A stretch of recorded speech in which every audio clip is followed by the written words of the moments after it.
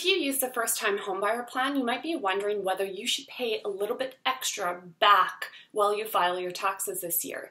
The minimum is, of course, 1/15 of what you borrowed from your RRSPs. The answer, though, is generally it is not advantageous to pay back extra. That's because you don't get any extra tax savings, which is unlike a regular RRSP contribution, and that gets you about 30 cents on every dollar that you put in there in savings on your taxes. For more tips, check out today's blog, mevest.ca.